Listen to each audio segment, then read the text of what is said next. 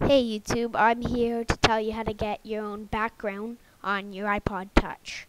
So you just click and you get your own picture, and see, this is the picture I want to be on my background. So I will have the download for in-fan view in my description.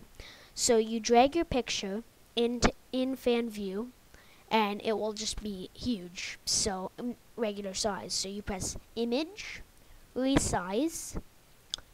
When you first go into this, preserve aspect ratio will be checked. So just uncheck that, and you want to make sure it's on pixels, and you want the width to be 320, and you want the height to be 480. So just go ahead and click OK, and you want to save as. You want to save it to your desktop. So I'm going to save mine as Mac Leopard. So I can just press save and I can exit that. Oh, you want to make sure you save it as a PNG file. Okay, so you can see this. So I'm just going to make another folder. Make a folder. You can call it whatever you want. I'm going to call mine Mac. So you just drag this in there. And this is when you want to open iTunes. You just click folders. You sync photos from, I want to sync it from my Mac folder. All photos 1. So I sync that.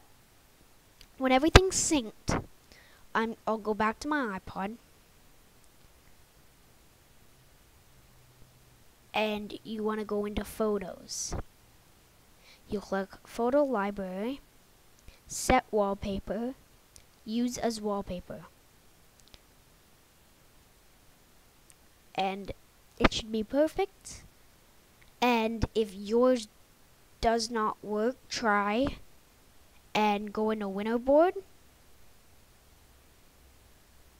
And once you get to Winterboard, you want to scroll down to the very bottom, well, not totally to the bottom, and you want to make sure user wallpaper is checked off.